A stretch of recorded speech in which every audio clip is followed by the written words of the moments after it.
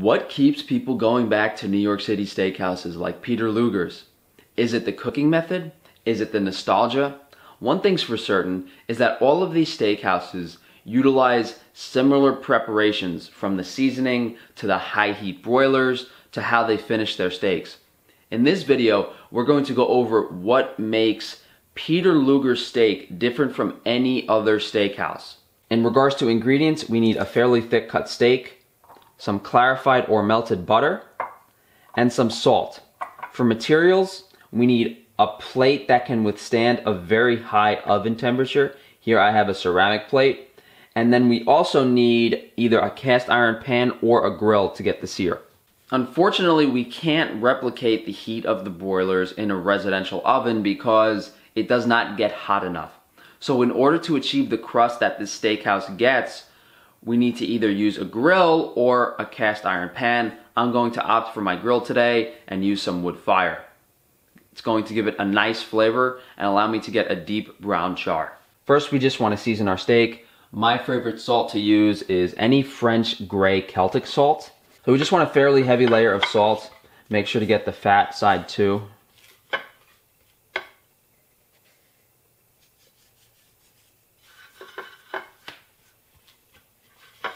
And before I bring it outside, I'm just going to brush it with a little butter.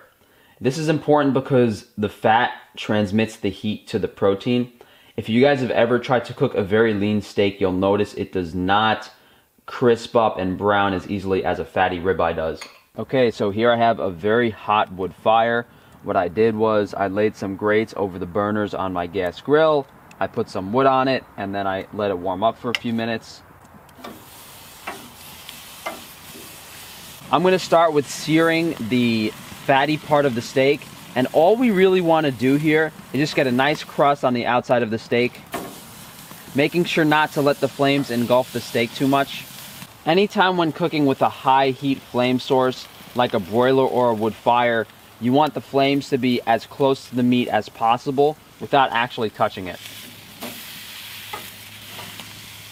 Alright, so we've got a nice dark brown crust on our steak. Let's take it back inside. Okay, so as soon as I came in, I put my oven on broil. Now, this is where Peter Luger's separates itself from the other steakhouses. After they get a crust on their steak, they slice the steak into finger-thin strips, and then they take some butter, throw it on top,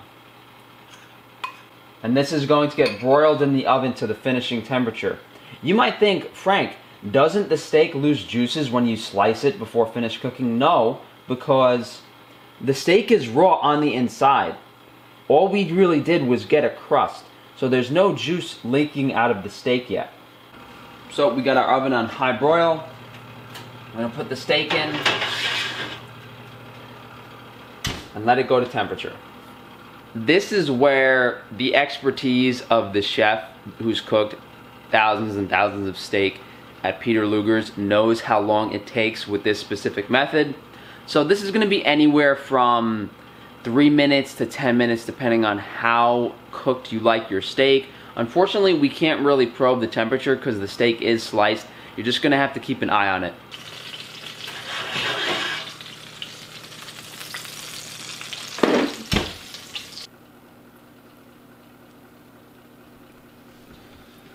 There we go, guys. How about that? Let's look at the temperature.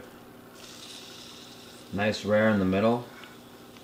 So what they do when they actually serve it in the steakhouse is they place the steak plate on an upside down plate like this. And what this does is it allows the juices to go to one side of the plate. Then the waiter comes over, takes a piece of steak, sears it on the hot edge of the plate, and then puts it on your plate.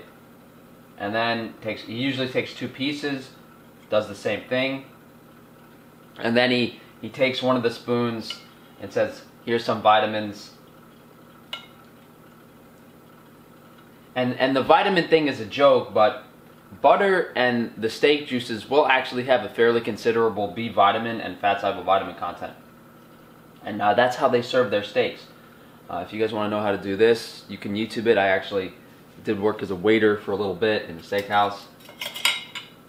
But let's try our steak.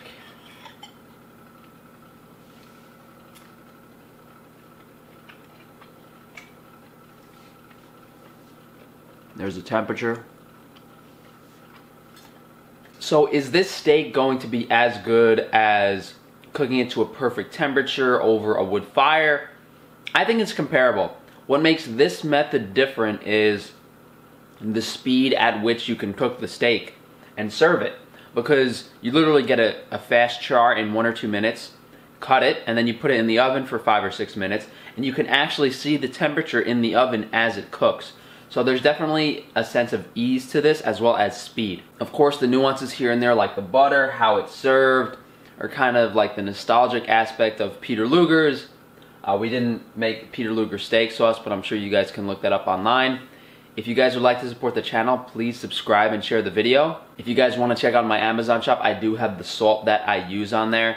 If you guys want to look on my Patreon, I do have some exclusive cooking videos on there. If you guys want to follow me on Instagram or Twitter, I do post pictures of my steaks occasionally and other carnivore diet related stuff. Outside of that, if you guys would like to reach out to me for anything one-on-one in regards to improving your overall health, you can send me an email, frankatefano@gmail.com, or reach out to me through the contact form on my website.